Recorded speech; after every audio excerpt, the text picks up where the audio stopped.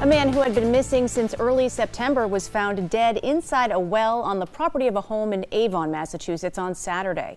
The Norfolk County District's Attorney's Office announced the man's body was retrieved from the well in the East High Street area and later said family members at the scene identified him as Keith McKechnie.